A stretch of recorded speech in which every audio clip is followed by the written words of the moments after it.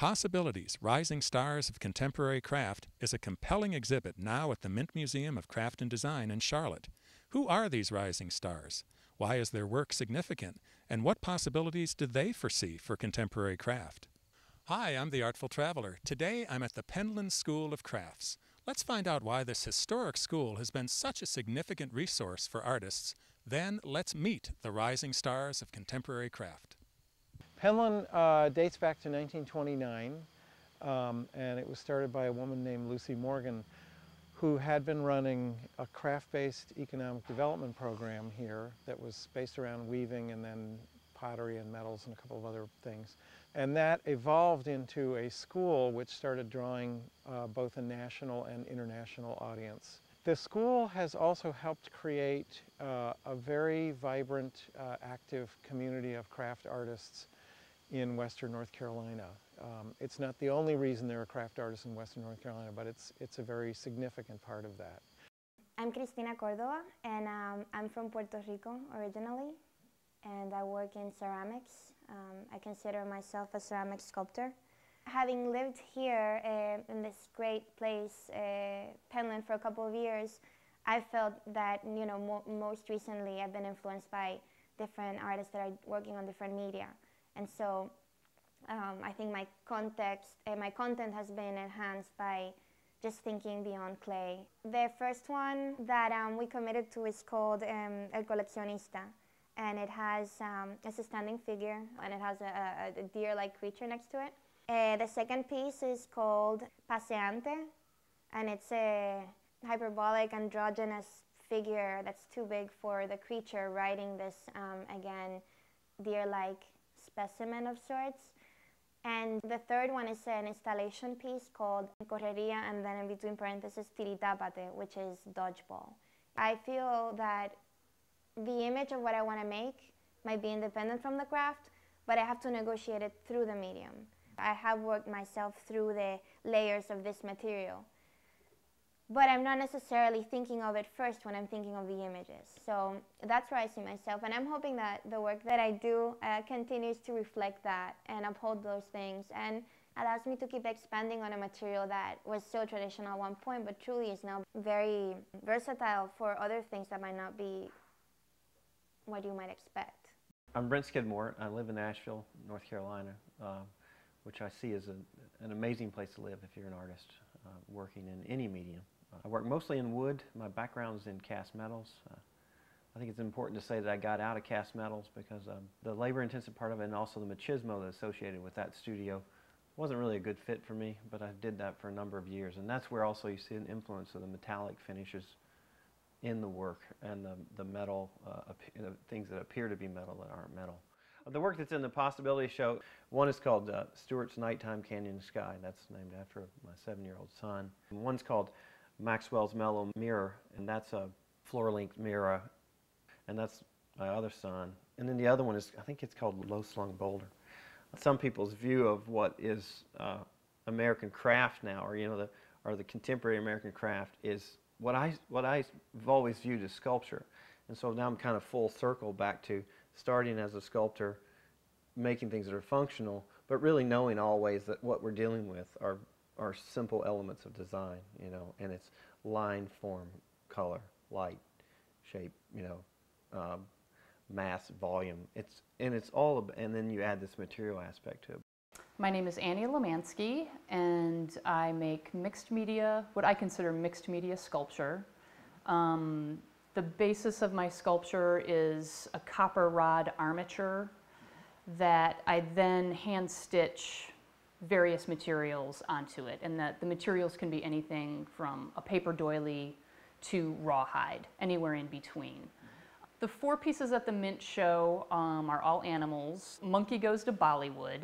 This is about the number of monkeys that coexist with the population of New Delhi on a not so friendly basis all of the time. The shark is called the blue shark, and it's about an estimated 1 million sharks that are killed every year just for their shark fins. There's the rat, which is called Rattus manus, and when the viewer looks at it, you see a reflection in the rat. And the deer is called Deerfield USA, And the imagery it's aerial imagery of a housing development, a suburban housing development. Craft is it's all about the making of the piece, you know, the craftsmanship. And that is what I am drawn to in pieces. It's great if there's a concept behind it, but really what I love is a well-made object. That speaks to me on an emotional level. My name is Devin Burgess, and I'm from Montpelier, Vermont.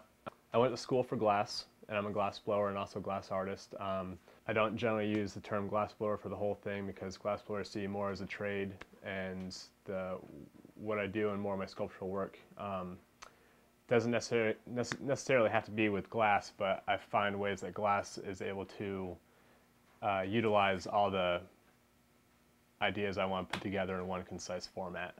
There's the white set at the Mint where it'll be a white bottle form, but it'll go up one side, bring your eye down around, and then when you hit another spot of negative space, all these off-center bottlenecks are kind of flowing in and out from one form to the other. There's one set of what I call the poulet sans tête, and those are the headless chickens. The black funnel forms, growing up I did a lot of drawing, and I just love texture and line quality. I think I am a North Carolina craftsman. I'm in North Carolina. I blow glass, which is a craft. I think it's also an art form. I don't think everyone that blows glass is necessarily a crafter.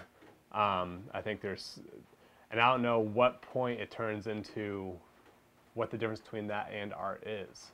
My name is Vivian Beer. I make furniture and sculpture, and it's made of metal, and it has automotive finishes on it. So it really transcends the visual impact of it just being metal. It has color to it, and color is very important to my work. The first one is Scion. It was really where I started to identify that the three-dimensional objects I was making were drawings. Windblown couch, well, that one's kind of, if you were caught in a nor'easter on the water, that's where you would be. The third is Sensation. Totally new development for me. It's a sculpture rather than a functional piece. I'm looking at a little bit of everything and taking a little bit of everything, daydreaming, and abstracting it into a drawing or some kind of linear pattern, into flatness.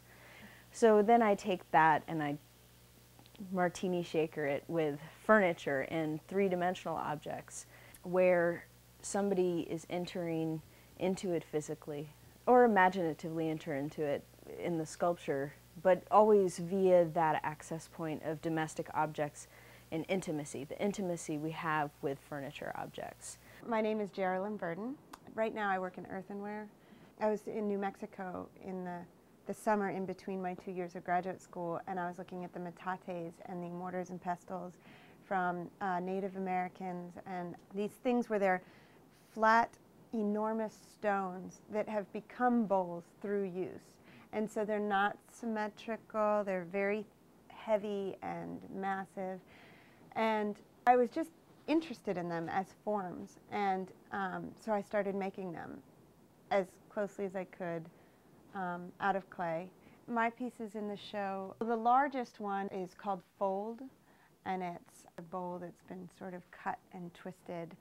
And another piece called Echo, it's as if you could take it and fold it up and it would be a solid form, but as it's split apart, one side is echoing the other side.